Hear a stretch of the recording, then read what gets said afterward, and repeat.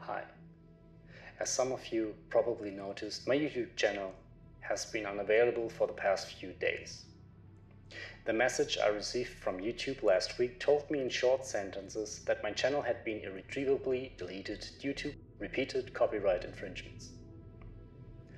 However, even though I had been using music flagged as problematic by YouTube over the past few years, I was repeatedly assured that I could use it as long as I didn't monetize the content.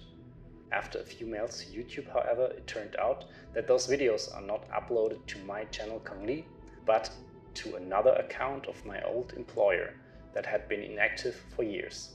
This was not clear from the first message. On the said account, where I had been registered for years as the only remaining owner, there were several copyright infringements. Since both accounts were monetized and both were linked to my personal Google account, both channels were completely deleted.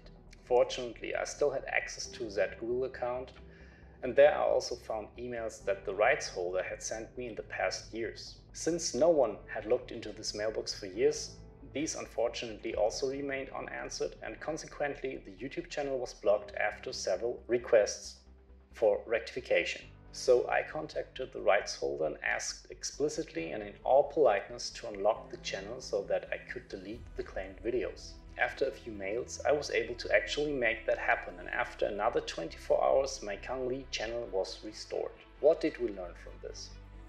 Only use material for which you explicitly and verifiably have the rights to use.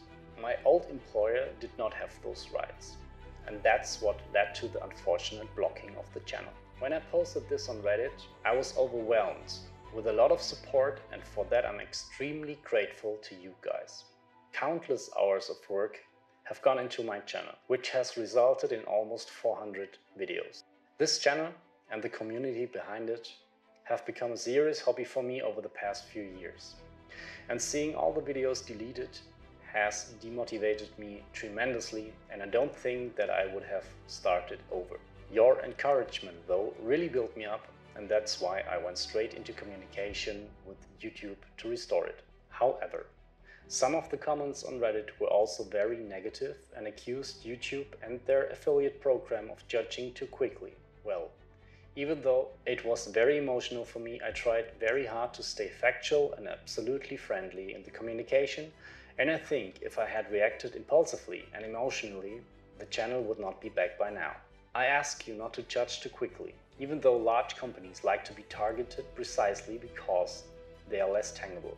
Especially if you don't know all the background, you should be nice, especially if you don't know who's on the other side. Last but not least, respect the artists and the creators whose work you use. Pay attention to the applicable usage rights in your country and ask for permission if you are not sure.